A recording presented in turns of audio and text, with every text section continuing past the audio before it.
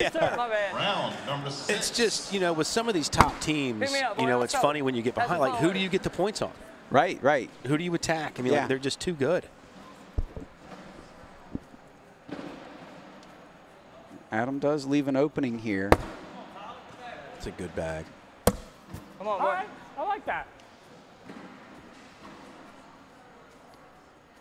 Cody and Adam, definitely two of the most communicative players for sure. that you will ever see. Attaboy. For sure.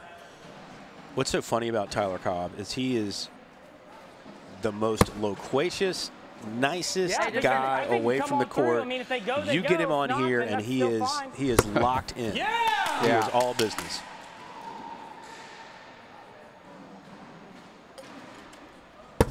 I'll take a wash. Another wash, but once again, washes at this point are just like wins for Adam and Cody. Yep. Hey, come on. Hey, you good?